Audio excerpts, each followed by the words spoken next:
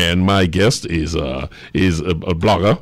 She is a former teacher. She is an advocate, quite frankly, and she's a political analyst. So a lot of hats are worn by Rhoda Bharath, who carries on an internet page there that will get your attention every time. Rhoda, good morning to you. Hi, good morning, Bishop. How are you doing? I am doing pretty good while you settle in. I know it's a fast transition this morning. One of the things that we are looking at is a meeting that is planned for Tuesday between the Honorable Prime Minister of Trinidad and Tobago and the opposition leader. You seem to not think this is going to go as smooth. Well, as smooth is relative, but you don't think as though there's going to be an optimistic outcome. How do you feel about this? Well, and why you feel that way is better phrased. Sure, no problem. So good morning to your listeners as well. If we're looking at the track record of interactions between the opposition leader or between the opposition and the sitting government, there hasn't been a lot of cooperation. What I will say, though, as a preamble to the meeting that is meant to take place on Tuesday with the agenda of about 7 items, is that it appears to be that the Prime Minister is going through the list of campaign promises that he has made on the platform. You have the internal self-government issue with Tobago, which is something that he had said very early on he was going to be looking into. Yes. As a matter of fact, his wanting to bring that back into the Parliament is actually a little bit late, because he had actually said that he wanted to do that within the first year. So that's a little bit late, and that is also a long-standing promise that the People's National Movement as a party and even as a government under Patrick Manning would have made to the people of Tobago. Because since 2007 thereabouts, they have been pushing their particular, first it was a white paper, then a green paper, because you had a committee that had gone around Tobago getting feedback from the population about what they wanted to see by way of THA amendments.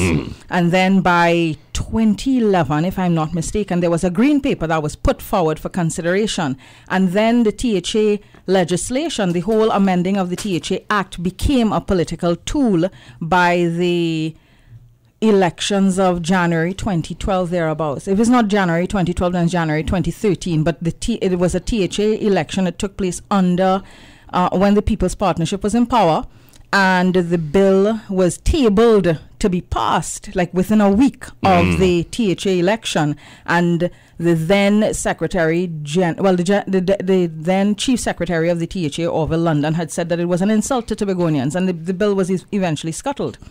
So there is that. And then, of course, you have a series of other issues. The other 6 issues are issues that require a special majority, 1.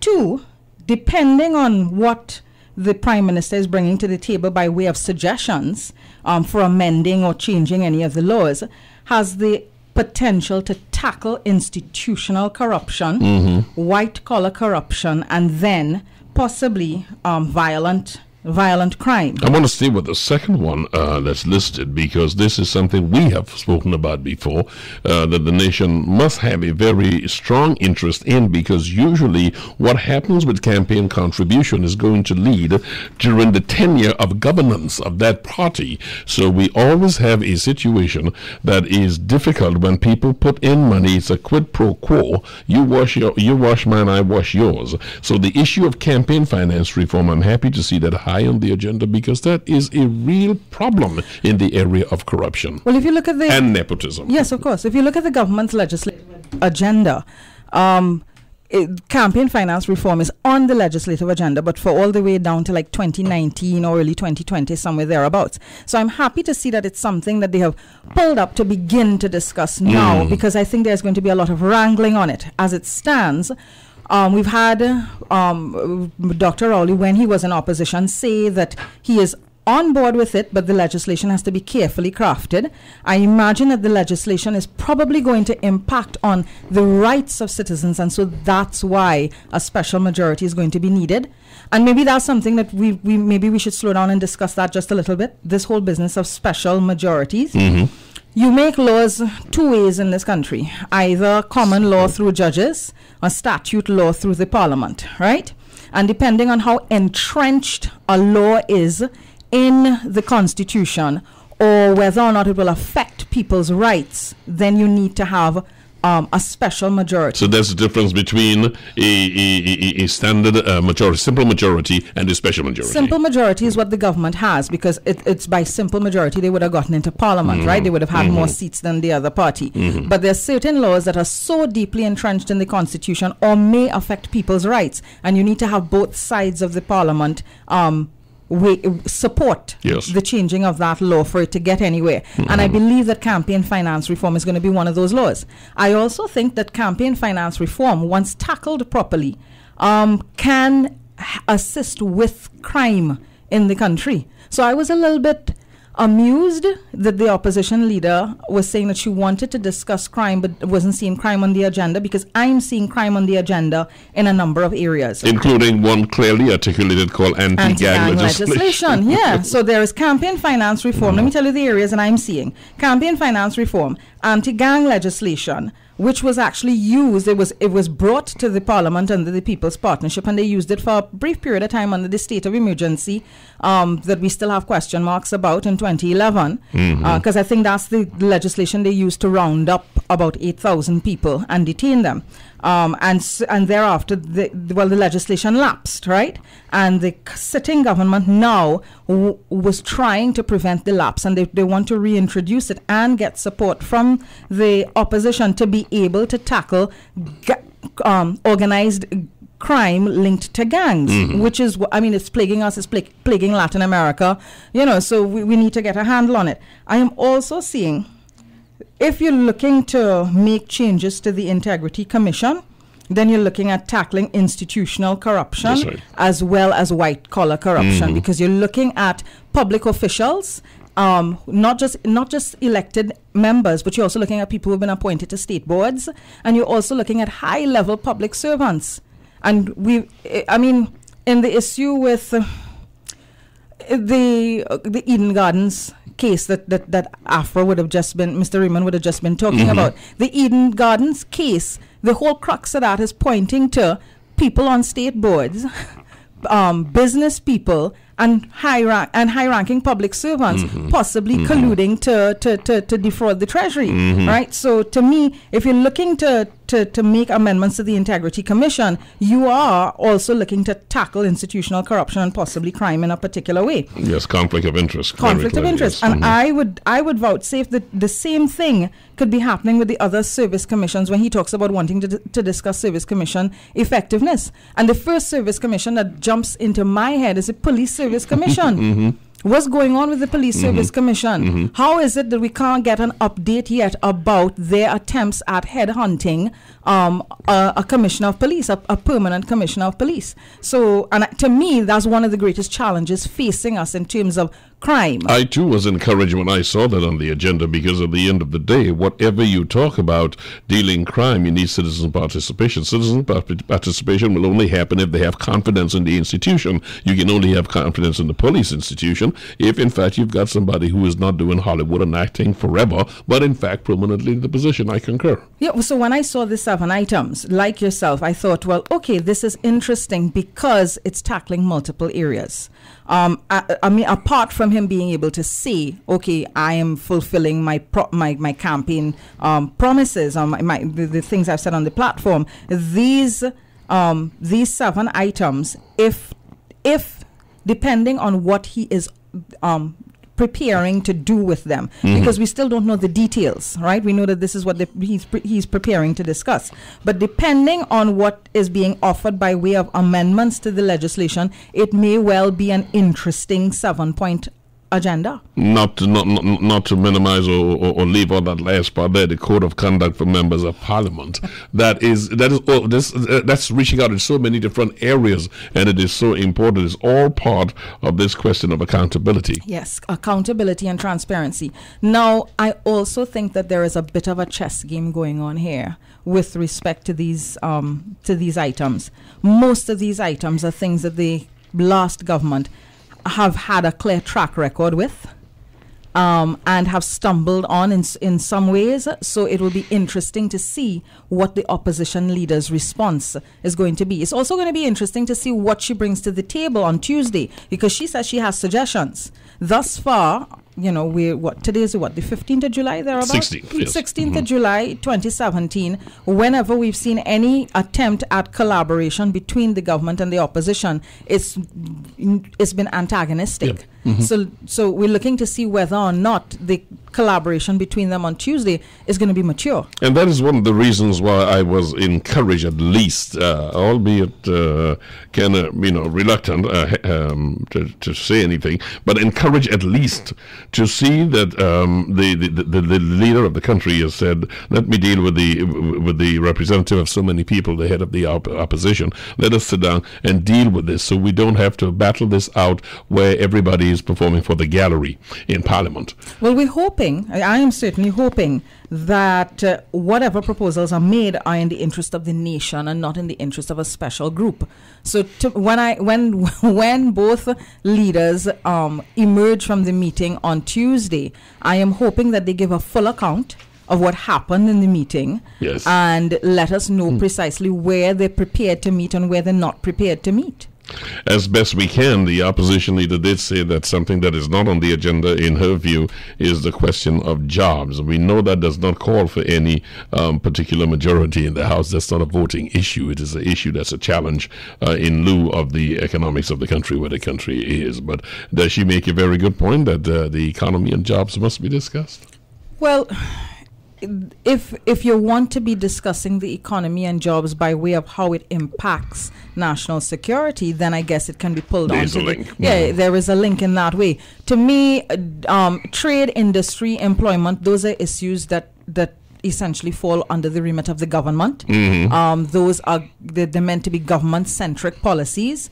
If she's got suggestions to make, the Prime Minister should be very willing to he should be open to listening to her suggestions, because remember, she is representing about 300,000 persons would have voted for her. So I don't think that there's necessarily a problem with wanting to have that conversation with the Prime Minister, but I'm just wondering why now. Because the Prime Minister has called for this meeting. For these specifics, yes. Yes, for these specifics. And at the end of the day, if we really look at it, and you look at these 7 items, I mean, they in fact create the environment that can assist in investment, which in fact can bring jobs. So that's what I was... So you're dealing with the situation out of these agendas. I was thinking that if you're looking to tackle institutional corruption, which is one of the things that investors want to see happen here. If you're looking to arrest gang issues, organized crime issues, and if you're looking to tackle white collar crime, then those are 3 criteria that investors have for wanting to come in here and expand to certain sectors. Yep. So there are ways in which, without actually saying I'm going to be dealing with employment, and without saying I'm going to be dealing with crime, the 7 points on the agenda will have a domino effect on things. So I don't need to hear I'm dealing with crime, I am dealing with employment, I am dealing with... When I see these things, it makes it clear to me, okay, all right, we're looking to tackle infrastructural issues that will make it easier for us to start to do other things. An accommodating environment is going to assist a long way when it comes to investors that goes towards employment and so on. We've lost investment in this country because we haven't been adhering to stipulations on various corruption indices. So if we want to get investment, we have to start tackling corruption. The tone coming from in response, particularly at the meeting that was held, the tone coming from the opposition leader, I found a little undesirous, because again, it was that confrontational situation, and I hope it does not carry itself into the meeting on Tuesday. I will say this: I think that there is a level of low-key, lazy, predictable politicking that's taking place, and I can't fault the opposition leader for wanting to go that way. Because if that's part of your playbook, and when I'm saying I can't fault the opposition leader, if that's part of your playbook, and it's established that that's part of the playbook, just pretty much tackle the government on crime and unemployment, 2 areas that the government's hands are very tied up on because of what is going on with energy. What's going on with energy prices, and then of course in with respect to crime, energy prices has kind of allowed for the black economy to rise up in a particular way, and so that leads to an increased crime problem. Opportunistic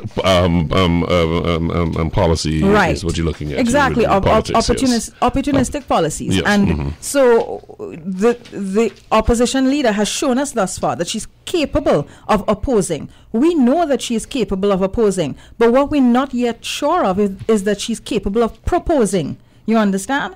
So we know what the problems that she's got with the sitting government, but we don't yet know what she's bringing to the table by way of active leadership and decision making and problem solving. So I am not yet clear on how can Kamla Persad-Bissessar, as leader of the opposition, solve the problems that the country is currently in. We are hoping that collectively some agreement will be made in some major areas so we can move some of these essential 7 items: internal self-government for Tobago, campaign reform, anti-gang legislation, difficulty with the judiciary, and that is a matter by itself. The Integrity Commission, Service Commission, effectiveness, and the Code of Conduct for members of Parliament. Post that meeting is going to be important to see. It is. It is. And it's going to be interesting to see what the media does in their questioning at that point. Equally, it is the top of the hour. I'm just going to steal 2 minutes because I cannot have Rhoda here and not have her weigh in on what I started the conversation with Afra Raymond, who was my first guest, and he was followed by Peter Promel. Afra and I spent a lot of time on the Eden Garden HDC question from the civil case that is there. It is a civil case. Do you see this being the door opener to other things to happen?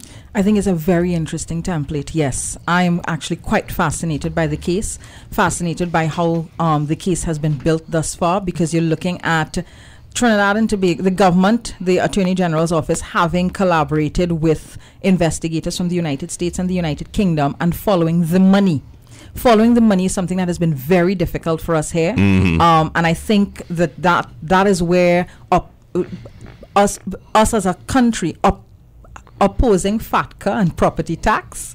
I think that's why we have opposed FATCA and property tax so much, because it allows for the tracing of assets, the tracing of expenditure, and now you're seeing a situation where the state, they're using their resources to follow the money and to be able to trace corruption and collusion. Because one of the things about this case, that the thing that I would say interests me the most is the role of the public servant. Yes. All right. The role that the public servant plays in allowing business interests and political interests to collide and shake hands and to scratch each other's back. So the mere fact that they have been able to trace the passing of a bribe and the alleged passing of a bribe and the possible collusion of public servants, I think that is very, very interesting, because the only way you can actually break the back of corruption here is when you stop it being facilitated from the inside. And when you talk about public officials who may sit on board or have some interest in private enterprise, the Integrity Commission, that is number 5 on the agenda, and how that is operated is going to be in the Integrity Commission as well as the Public Service Commission. So that's why when I saw those two bullet points on the agenda, the Integrity Commission and the effectiveness of the other service commissions, I said, well, I want to hope that this means that they're planning to tackle institutional corruption, because that's what those two bodies, those two bodies, state bodies, that's what they're meant to be doing, cracking down on inefficiencies, cracking down on corruption within the public service, and also stopping fiscal leakage. It is going to be a very interesting week. Monday morning is a question of liquidation. Tuesday is a question of cooperation. Wednesday is going to be conclusion, because a lot of people will form conclusions after we're through with those. It is going to be a very interesting Rhoda Bharath, folks who want to follow you, have you set up that website yet? I know you're on Facebook. But I'm working on it. The website is not yet ready. As soon as that happens, you will be one of the first persons to know, but they can always follow me on Facebook. That's right. Thank you so much for taking the time to come in this morning. Thank you, as always, for your input. I hope that you have a good Sunday and a good rest of the week. Thank you very much, and all the best to your listeners as well.